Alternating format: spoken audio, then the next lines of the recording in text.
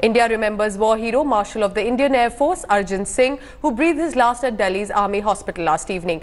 Marshal Arjan Singh's mortal remains have been taken to his residence in Delhi from the hospital, where tributes will be offered to him before the funeral ceremony. Marshal Arjan Singh was the only officer of the Air Force to be promoted to a 5-star rank. He will always be remembered for successfully commanding the Indian Air Force during the 1965 India-Pakistan War. Padma Vibhushan awardee Arjan Singh passed away at the age of 98 after suffering a cardiac arrest. Prime Minister Narendra Modi, Defence Minister Nirmala Sitharaman and 3 service chiefs visited him hours after he was admitted to the Army's Arena Hospital on Saturday morning. Well, I think we've lost one of the greatest soldiers that the country has had in recent years.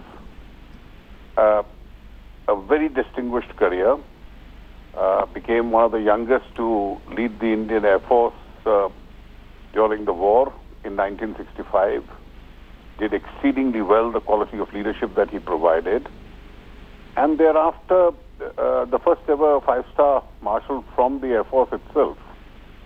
And I would say that besides being a great soldier, he was a great Indian. He was almost a national icon. I could see at public receptions at the Rashtrapati Bhavan and other places wherever he came. I last met him on last month itself on the 15th of August when he was there at the Rashtrapati Bhavan. People would flock to greet him. That was the kind of respect he commanded.